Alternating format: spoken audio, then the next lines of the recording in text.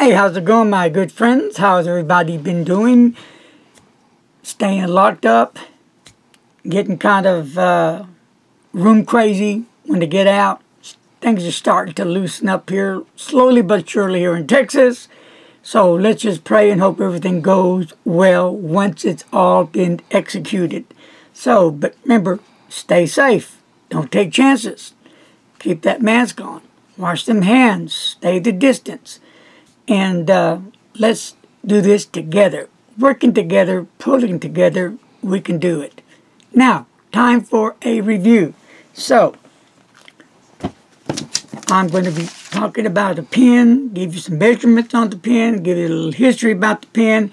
Then I'm going to ink up the pen, and I'm going to show you how I ink up a cartridge, just in case for those newbies that are just coming on. They still aren't sure how do I ink up a cartridge. It's real simple, not rocket science, and we'll do that as well. Okay, so here we go. Look at the pen. Right here is the Eversharp 10,000. It's a vintage red chrome.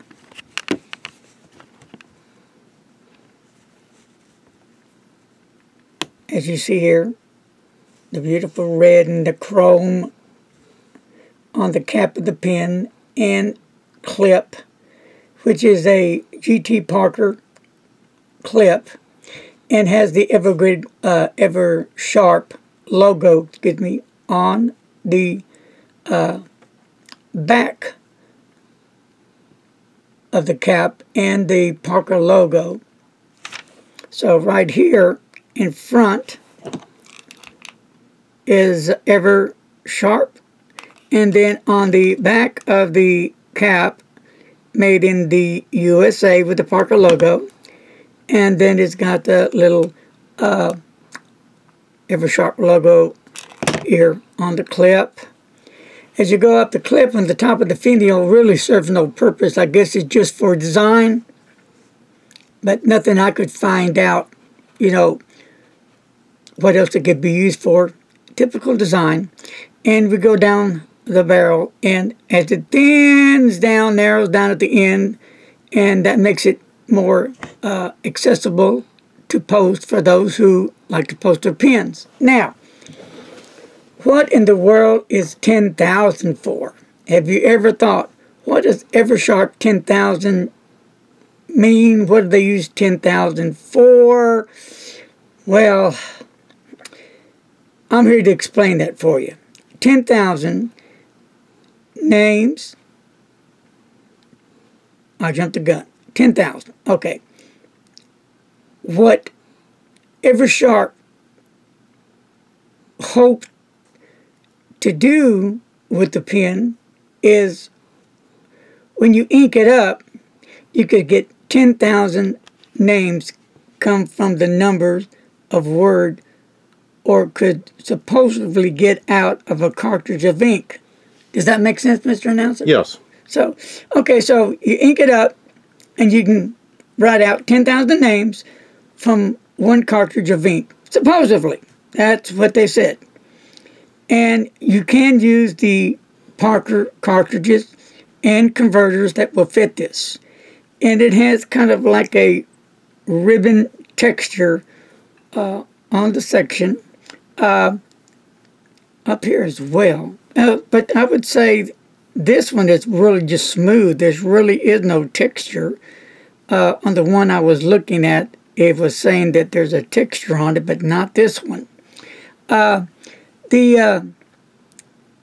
length of the pen closed is 5.5 inches. It does post nice and securely at a whopping 5.1 inches. And the weight of the pen is 12 G's. The dates of this pen, when it was made available to the public, were around the 50s to the 60s. Again, it's red with a chrome clip. And I'll, Mr. Announcer, get in on it. It's a quirky precursor to the Parker 45. And we go down to the nib, and we have a medium nib, a smooth medium nib produced from 1958 to 1962. There you go. Thank you, Mr. Announcer. So, right here on the grip, it is not a smooth texture. It does have kind of a ribbon feel to it. There's lines going down the grip.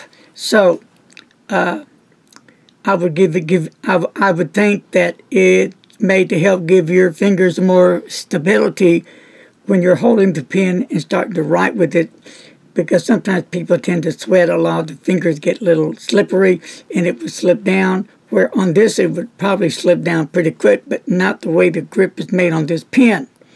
And on the nib, my friends, the nib does say medium. Nice looking nib. Of course, Parker, right? Yeah. And there's the feed. Okay. So let's go ahead and screw the barrel. And here comes the converter in it. So what I want to do now, my friends, is I want to ink up the pen. And right here, you need a syringe for all you new people listening that have never even dreamed of doing this. Not all your pros out there, but just your beginners, your learners, your thinkers. How do I do this? Regular syringe with a dull end on the tip of the needle, made for filling up your cartridges with. Okay? And you can get those at most of the normal pen dealerships, is that correct? Correct. And the ink I'm going to be using, I purchased some ink from Frank's store. They're Federalist Pens and Paper, and it's the Monteverde Red Velvet. I thought that would be really awesome to try this juicy Monteverde ink that Frank at his store, Federalist Pens, sells samples of, and you get your money's worth right here. Bang. Okay, so let's get to filling. Here we go. As I lose everything and I spill everything over, that's all I need to do, which I've done before. And I'm sure it won't be the last. So I'm going to get a little bit of ink there because I'm going to be writing with this little jewel for a while. So here we go. I'll give it the whole fill up. And I purchased this pen from AB Rustic Relics. Yeah, I went on eBay. I looked them up, and I've been thinking about this pen, and I said, you know what, I want to try it because it had that. It's a brand that I like. So here we go. Now I'm going to put it back in, and I'll give it a minute or less to get down into the feed itself, and then we'll get to writing. Do that for a little bit. Let that just sit up there for a minute. But anyway, now here's where I got the pen. You can check out Big Bad Brad at AB Rustic Relics here. Okay. And on eBay, what are they on eBay? Simply AB Rustic Relics. You can also find them. They're on Facebook, Instagram, and Twitter. And Pinterest. Yeah, they're all over the place. So if you're looking for a Parker or something like a ballpoint mechanical pencil or something different, you might want to check out AB Rustic Relics because they've got a lot of cool things going on their website. That's what they do for a living. So give Brad or his wife, Amara, a buzz, send them a message, and if you have questions for them, they've got answers for you. So let's set this aside now, and let's get ready to go. And I guess I'm going to use some Clairefontaine paper. What do you say about that? Okay, cool. All right. We're buzzing along today, my friends, hot and hearty. All right. I feel like rock and roll with some fountain pens today. Yes, sir. Let's see if this is going to write. If not, then I've got to get it ready to write. Okay. Here it goes.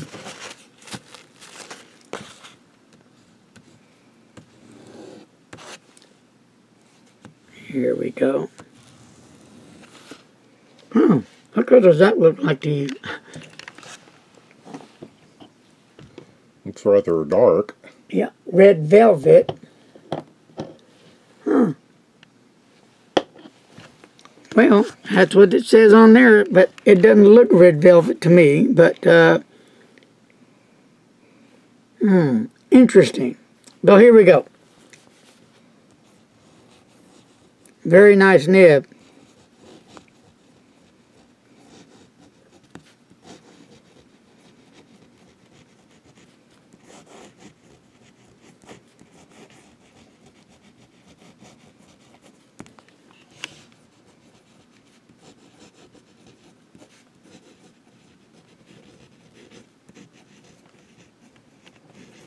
Okay, and let me just put this away for a second. Let me try something here real quick, because it looks red to me in here. That's the color right there. It's called the Monteverde Red Velvet, and that's the color it comes out here. Now I'm thinking that maybe the reason why it looks so black here, because maybe the cartridge may have not, may have had some, a little bit of ink in it. I didn't bother to clean it out. It looked clean enough to me, but you never know. Or there could have been a little ink in the feed and nib as well. Again, I didn't bother to clean it up because I wanted to see how it, would write just like it comes out of the box. And it writes very well. But this is the color right here. And I shall write the color down for all you fine groovy pen folks out there. So,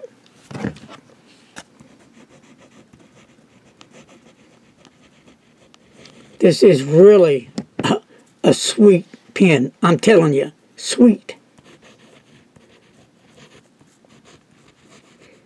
This is Monteverde Red Velvet from Frank's Federalist.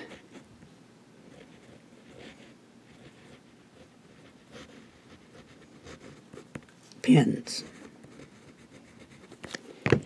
Alright, now let's try a little few S's here. It really has some really nice ink flow. Let's try a little wetness here with this nib. Got a wet nib going on, so let's try the reverse on it.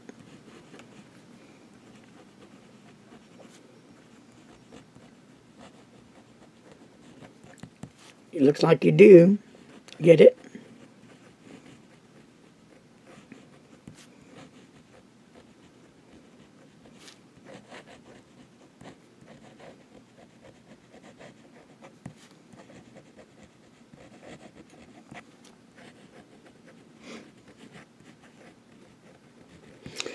There you go. There you have it.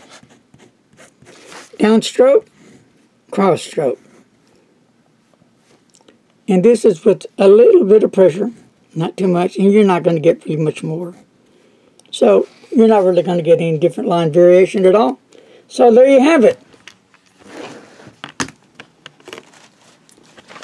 I really do think the pen is truly a really nice writer. And I always get to thinking when I get a vintage pen or just an old pen from the 50s, 60s, 70s, 80s, that's been around for decades. What a story a pen could tell you on the adventure that they have been on with their owner. What they would do on a day-to-day routine. Well, that's how my mind gets to thinking, because pens are special. They each have their own personality. And then when you speak of old or vintage, wow, now that's something as well.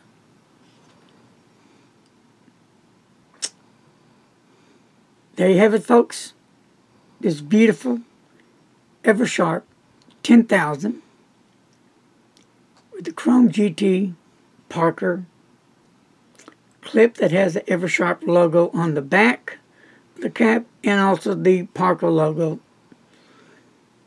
And that beautiful nib as well. Folks, that'll wrap it up today. Thank you for joining me on Larry's Fountain Pen Review. Until our next review, be safe, God bless, and wash them hands. Don't text and drive. Later, folks.